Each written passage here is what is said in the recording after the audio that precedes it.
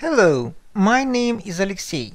In previous video tutorial we create responsive multi-language online store from scratch and upload it to the hosting.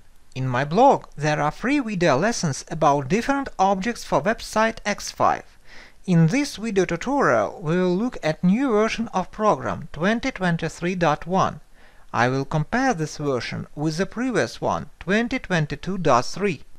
Let's start with changes in graphic user interface. Developers have updated the interface icon and redesigned some other elements. For example, program side menu has been changed.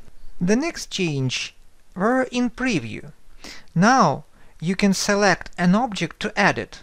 For example, you can click here, select this object or this object, click on it, and you can add it right here. The next update is just for website X5 Pro. In shopping cart, for each product, in General tab, now you can set minimum order quantity. There are also two updates in Gallery object. Just add it. Now when you add some pictures, for example, like this, they are shown like thumbnails. You can choose several of it, for example, delete, or choose all of them. Just click here, press Shift button on keyboard and click here. You can delete all of them.